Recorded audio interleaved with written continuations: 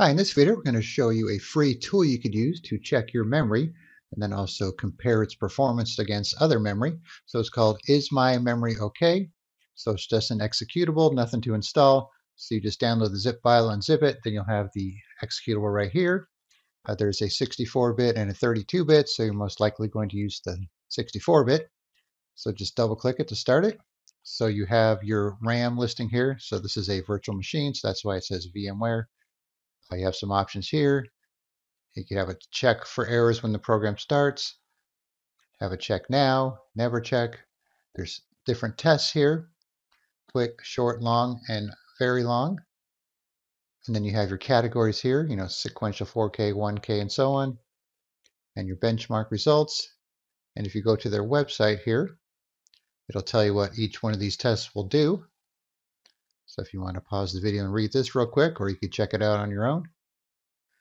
All right, so to run it, just pick your test. We'll do the short test here and click on Start when you're ready. So it'll go through each one of the categories here. So this will take a couple minutes, so I will pause the video and be back when it's done.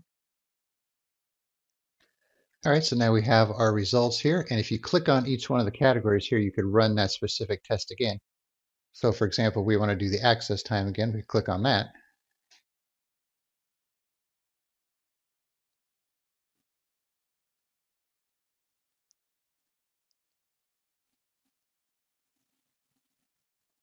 Now you can see we have similar results, but they are a little bit different.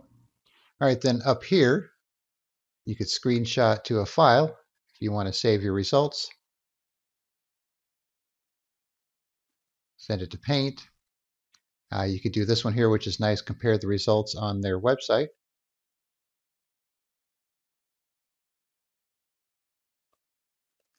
All right, so it says your values in row 551, so that's not good, since that's pretty high on the list here.